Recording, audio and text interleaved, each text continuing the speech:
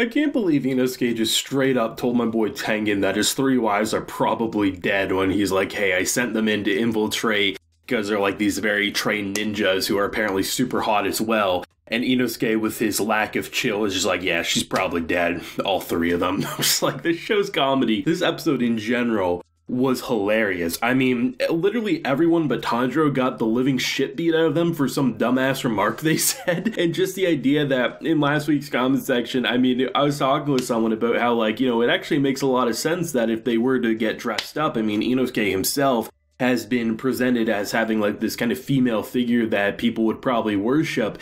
And to see all 3 of them, I mean, really, besides Inosuke, they don't dress up that well as females, I gotta be honest with ya. Sensu himself. I mean, the passion in his playing of being sold for free, basically, it says it all. But I mean, in terms of Tanjiro, he's kind of passable, but Inosuke doesn't need makeup at all, just completely beautiful in the eyes of the women. Just you can't speak because of his voice. I have a feeling, just based on how the internet is, Tengen's gonna get some pushback because he has not 1 but 3 different wives, and I feel like the internet's gonna act like Zensu in this episode, just upset that this hot stud of a man has 3 hot wives, and the fact that they're all super powerful too. I feel like, just given the internet and how they handle anything in any sort of media, they're just always up in arms, so I imagine it'll be quite funny to see just who gets triggered by that. Because I did hear that there was some elements about this arc that would probably rub the internet, especially Twitter, the wrong way, and I imagine this has to be it. I thought it was just going to be something to do with the fact that we're going to be in like a prostitution district, and I mean the red light district, right? But to see the idea of what went down, I mean, the fact that he sent 3 people who are beautiful would very well be able to infiltrate to figure out what's going on, to locate demons. I mean, this is literally the prime location for demons. In the day, it's completely dead. At night, it's popping off. Where else would a demon hide? And I mean, based on the opening, we get a taste on who is behind it. And it seems like most likely the most powerful person in this district is probably behind the kidnapping that we saw at the end of this episode. I'm not sure if all 3 of them have been kidnapped or just the one, but the fact of the matter is, he no longer was getting his letters, and the fact that we see one of his wives just chained up with like these, almost, it kind of reminded me of the things you wrap kimonos with. I'm forgetting the name of it, someone will probably tell me in the comments, but it almost felt like all those strands that were kind of holding her up. It reminded me of like the almost like belt or the sash, whatever it's called, that wraps around kimonos. And the fact of the matter is, she didn't look all that good. She was bleeding around her face, so it says to me that it is definitely a matter of time, and we gotta figure out how to save them as soon as possible. Given the cliffhanger, it seems like Inosuke probably will be a saving grace there. I don't think he's gonna bust in and save her right then and there,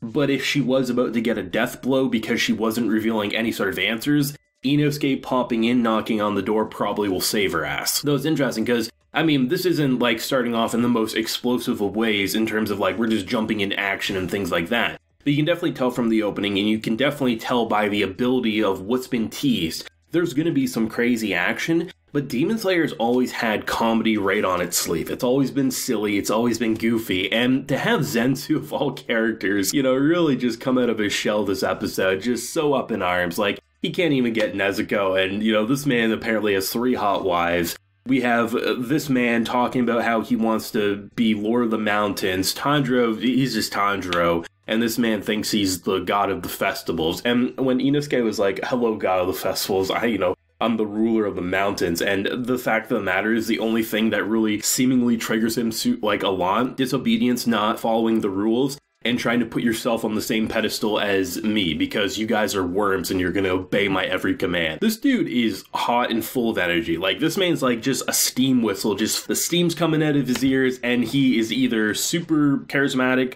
or he's just an absolute dick. But honestly, I love it. He's so different than everyone we've experienced, from super, like, just very wholesome characters like Rengoku to kind of quiet badasses to now the badass of just love, I guess. I don't even know. He's just awesome. I'm loving his character, and I have a feeling based on his weaponry, I think his action scenes are gonna be badass. I mean, something you gotta really commend Demon Slayer for is it never reuses the same types of fighting styles. Even if someone uses the same breathing techniques, it feels like the way they harness their weapons and utilize them, it doesn't really feel like it's, oh, just because they're all Hashras, they all kind of have the same type of training. No, they're very different, and there's a reason why some are ranked above the other. And I'm very curious to see what I'll feel coming out of this season when I see what Tengen's capable of. How will I rank him in terms of who we've seen fight? Because I'm not saying like Rengoku was the strongest character in the Demon Slayer universe. I was basically saying when I was covering the Mugen Train arc that he's the most powerful we've seen fight on our protagonist side. So I'm very curious to see what Tengen is going to be capable of and how the other three will incorporate themselves into the fights, because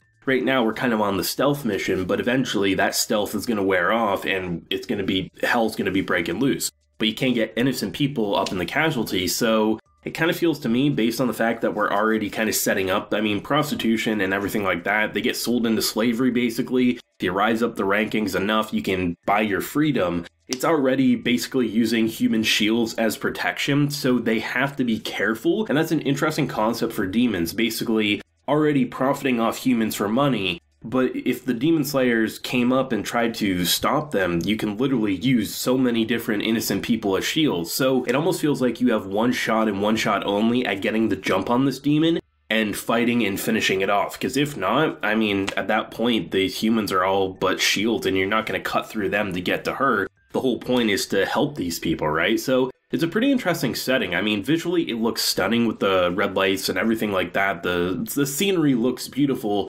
despite it being kind of warped and so much corruption. I mean, you can see the younger girls and like already being sold into that lifestyle and basically being groomed for this horrible, horrible situation. So it's beautiful on a visual level, but when you go in deep down inside and see what's truly going on under there, many of those people had no say. It's different if they willingly wanted to be a part of that lifestyle. It's another being sold into it. So, I mean, I'm hoping they can crush the head demon in charge here, who, I mean, is probably going to be a badass, but a frightening one all at the same time. I mean, the cool thing about Demon Slayer that I've seen over the first season and these two arcs so far is the fact of the matter is they don't reuse the same settings and they don't reuse the same ideas. I mean, in Season 1, one of my favorite aspects was the forest location in terms of Tanjiro and how they dealt with that, the Mugen Train arc being a lot more claustrophobic, and basically having to protect everyone. The Red Light District kind of is the same thing, but it's a very interesting setting. In terms of just pure settings alone, I think this one has the most potential of what we've seen so far.